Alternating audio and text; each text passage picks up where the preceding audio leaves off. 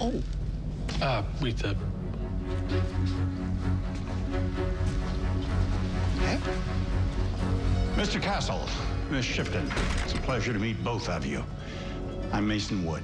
What a pleasure. I cannot even believe I'm here. This is a dream come true. That's very kind of you to say. Our society has a long and rich history, and our membership spans every continent save Antarctica. Not too many murders there. No. Although I did find a lost Chinese treasure ship hidden in an iceberg, 2007. Now, I hate to do this, but I need to speak to Mr. Castle alone. I'm sure you understand, Miss Shipton. No. I can stay here if that's what you mean. Excellent. This way.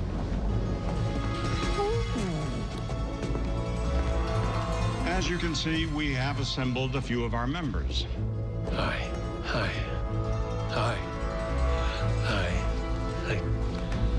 I know you. Hey, you were at the crime scene. You're a cop. No, but I wear the hell out of a uniform. Mrs. Kendall Frost. She's a private detective based out of San Francisco. I'm afraid I'm a little confused. What exactly are we doing here? Philip Harris was a member of our society. His death is a tragedy, but it is also an opportunity for you or Miss Frost. Philip's death has left an opening in our ranks. Whichever one of you solves his murder will be invited in.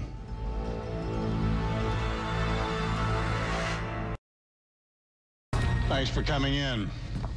Where's everyone else? Their enthusiasm for both of you waned after the way you conducted yourselves last night. It was messy, boorish, lacking the sophistication we expect from any potential member. It was his fault. No. It was my fault for thinking that either of you could ever have filled Philip's shoes. Mr. Wood, please, give me another chance. No, give me another chance. I will find Philip's killer. She won't. She's been 2 steps behind me this whole time. Behind you?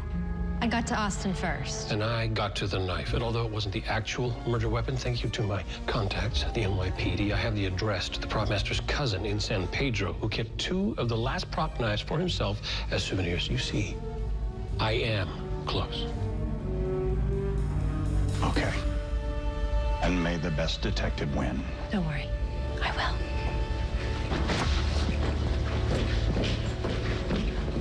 You realize she picked your pocket. Oh, yes. Whose address is on that piece of paper? It's a casting director my mother wanted to have a meeting with. Kendall is going to be mad when she finds out. Look, I'm scared of her. She is a master of Krav Maga. And she is deadly with a sniper rifle from 1.5 miles. Good luck.